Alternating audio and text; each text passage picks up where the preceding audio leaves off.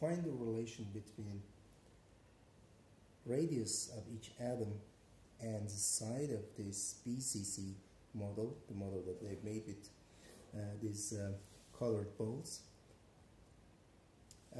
First of all, what we do, we use Pythagoras theorem.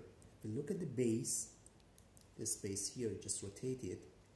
See, for this base, we can assume this right triangle with this side equal to A, this side equal to A, and this side unknown.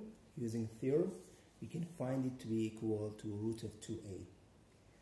Now, we look at this triangle that one of its sides, the hypotenuse side, is this diagonal passing from this electron, then this electron here, and then this atom, the orange atom, and the pink atom here. If we look at this triangle, the right triangle, in which one of the side is this one, the other side is this one that we just calculated, and this is the other side, which is here. So 1,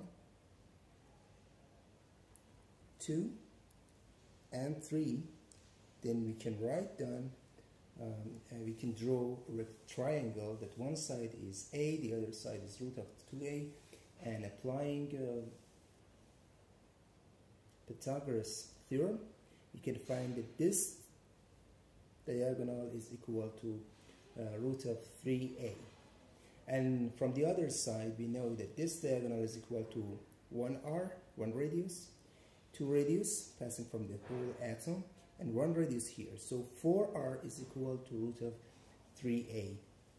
So we can find the relation between R and A here.